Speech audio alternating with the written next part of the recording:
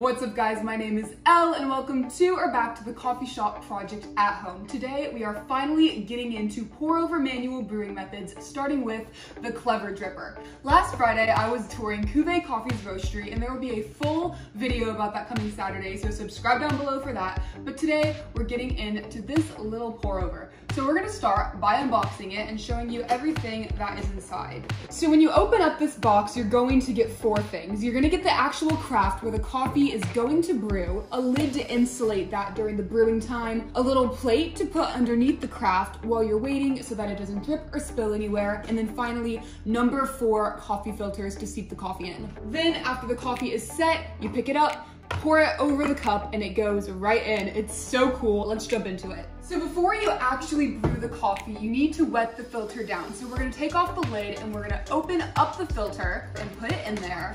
And then we're going to rinse it out with boiling water.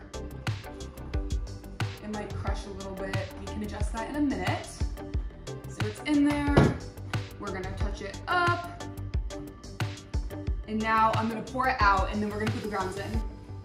I've pre-measured everything because that's not as interesting for you guys to watch, but for this recipe and this specific pour over, you're gonna need 20 grams of coffee of your choice. I am using the Stella Cometa roast from Cuvee Coffee. And then you're gonna need 300 milliliters of like slightly cooled boiling water. We needed boiling water to wet down the filter and now it's just a tad cooler. So now we're gonna start the brewing process by pouring our grounds into the bottom of the craft.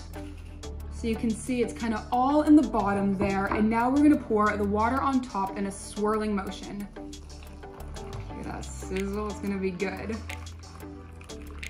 And now that we've put the water and the coffee in, pop the lid on, we're gonna wait 4 minutes to let it brew and then do our final pour. Okay, so our 4 minutes are up and it is finally time to pour our coffee. So we have our Clever Dripper and we have this cup. I wish it was a clear mug, but it is a Texas mug. So, you know, linking it all to Cuvee. Maybe we'll have a clear one in the future, make a cooler visual if you do it with a clear one. Tag me below and let me see it. But we are just gonna put it down, put our coffee on top and just watch it funnel out. Isn't that just kind of cool? And if you look at the top, you can see it seeping down through the filter and there's gonna be no residue because of the filter, which is fabulous, very nice and smooth. We're just gonna wait for a second and then we're gonna do a tasting. Okay, so our coffee is done seeping through the filter. You can see all of the residues there and we are gonna put it off to the side and it is time to taste. And you know that on the coffee shop project, we don't say I like it anymore. We use the 4 principles of coffee tasting. Before we actually taste the coffee, we're gonna give it a smell and see what kind of sweetness we pick up on.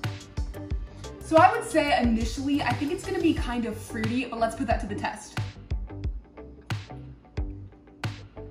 So it definitely has a more thick, milky body. And then I was right, it has a fruity sweetness versus a chocolatey sweetness. The acidity really hits on the back of your tongue, and I really can't compare it to any other coffee. It really stands out. They describe it as a medium roast that is sweet and complex, and that nails it. Well, that is all I have for you guys today on this episode of the Coffee Shop Project at Home. If you want to check out the Clever Dripper or order any Cuvee coffee, I'm gonna be linking it all down below with their Instagram accounts, and subscribe down below because on Thursday, we're gonna be playing with some different cold brew brewing methods, and then Saturday, finally, there's gonna be a tour of Cuvee Coffee's roastery and storefront in Austin, Texas, and I hope to see you there. Bye guys.